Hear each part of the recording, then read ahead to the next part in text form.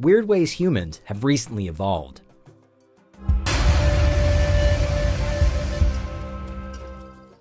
Over the course of planet Earth's long, storied, and colorful history, many life forms have come and gone.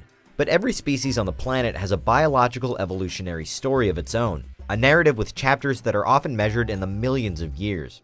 Evolution is the biological process by which living things change over time to better suit and survive within their environment.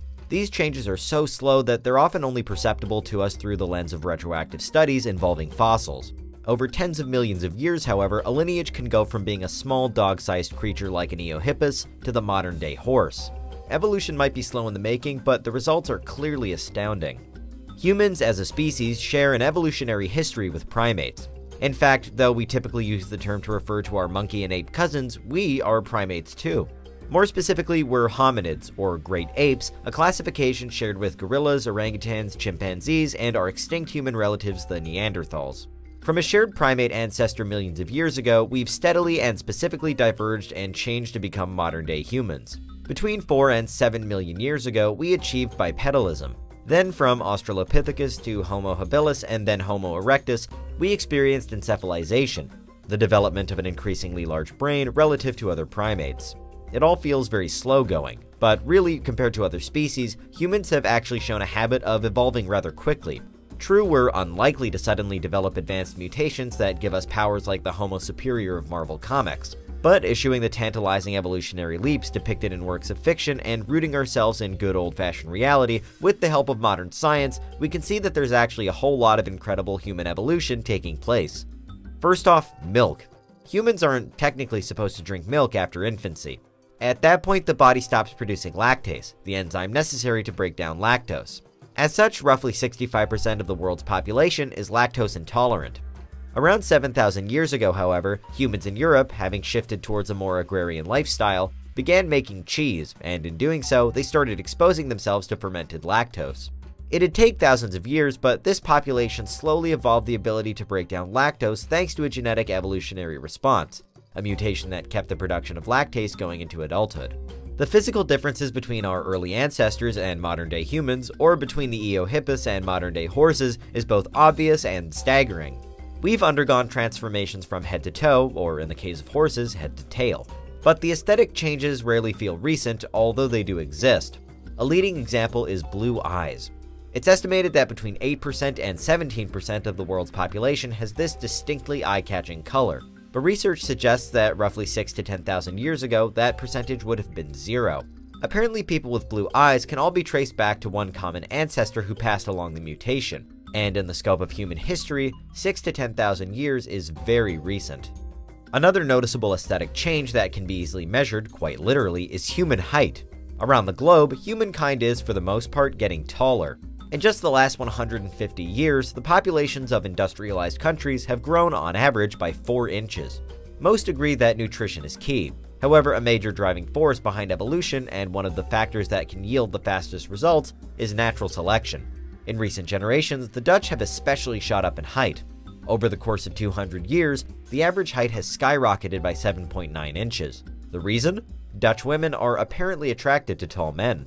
Natural selection speeds along evolution by having individuals with favorable traits be more likely to reproduce. For another isolated example, let's head to Tibet. As we've said, evolution is never going to suddenly give humans a random superpower, but some recent genetic mutations could be described as abilities. Tibetans live at an altitude of roughly 10,000 to 13,000 feet in a harsh and unforgiving environment. At this height, the average person is prone to altitude sickness thanks to the 40% decrease in oxygen. The local Tibetans, however, have evolved to comfortably exist in this low-oxygen environment thanks to a hereditary genetic mutation, which seems to have developed in just the last 3,000 years. Altitude Man isn't likely to be turned into a blockbuster anytime soon, but it is one of the most substantial examples of evolution in recent human history. With the discovery of DNA, humankind has, in many ways, found the keys to unlocking the mysteries of human history, and a tool by which to observe the potential route ahead.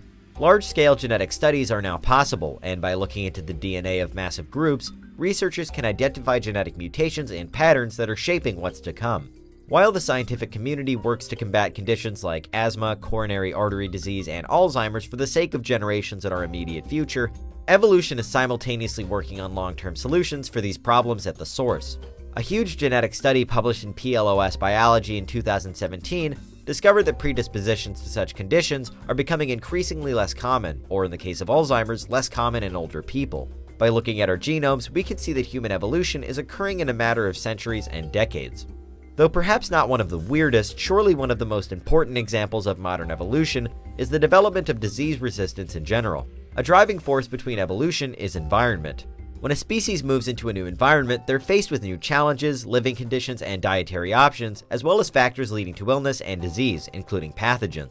It's a tough and lengthy period of transition, but the body can and usually does adapt.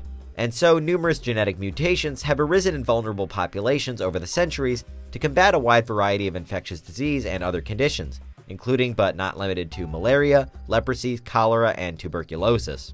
Of course, natural selection can take a population in various other directions. The Framingham study, a long-running research project investigating cardiovascular health across the generations in one Boston suburb, has shown just how quickly natural selection can shape any given group. Research finds that the women in Framingham are progressively becoming shorter, slightly heavier, getting menopause later in life, and across the board, having lower cholesterol and blood pressure. Why? Because these traits seemingly equate to having more children. Finally, it's back to the brain. Remember when we said that one of the major evolutionary factors that separated humans from other primates was our drastic increase in brain size? This was a process of growth that spanned millions of years, so you'd think that as our species becomes increasingly advanced, our brains would continue to grow larger. But it's been estimated that over the last 28,000 years, our brains have actually been shrinking. And we're talking about a significant loss in terms of overall size, like a tennis ball worth of brain. Don't worry though, we're not getting dumber. At least, we don't think we're getting dumber. Some scientists believe that this is an evolutionary response to the development of civilization and communal living, and that as a result, our brain is effectively eliminating the excess it no longer needs. Across the animal kingdom, a larger brain is associated with greater aggressiveness, which also fits with the community living theory. While some also argue that a shrinking brain might actually be more efficient in that the connections it makes are shorter, making our ability to process them quicker. Clearly, as the environments we shape for ourselves change and our culture develops, our bodies will continue to respond and adapt, both in superficial ways and on a deep-rooted genetic level. We don't know exactly where we're headed as a species, but one thing we can say for sure is we're constantly evolving and the proof is all around us.